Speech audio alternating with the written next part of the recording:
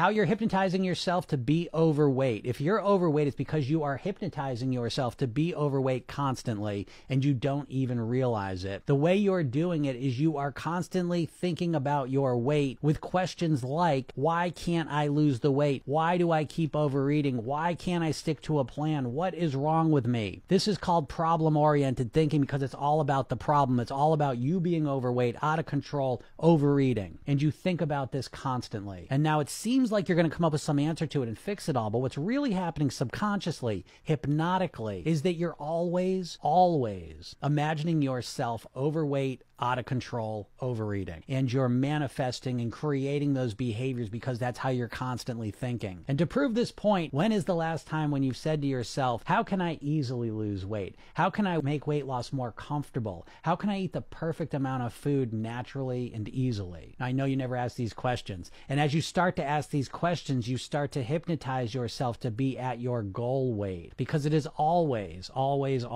your mindset that has the biggest impact on what your weight is.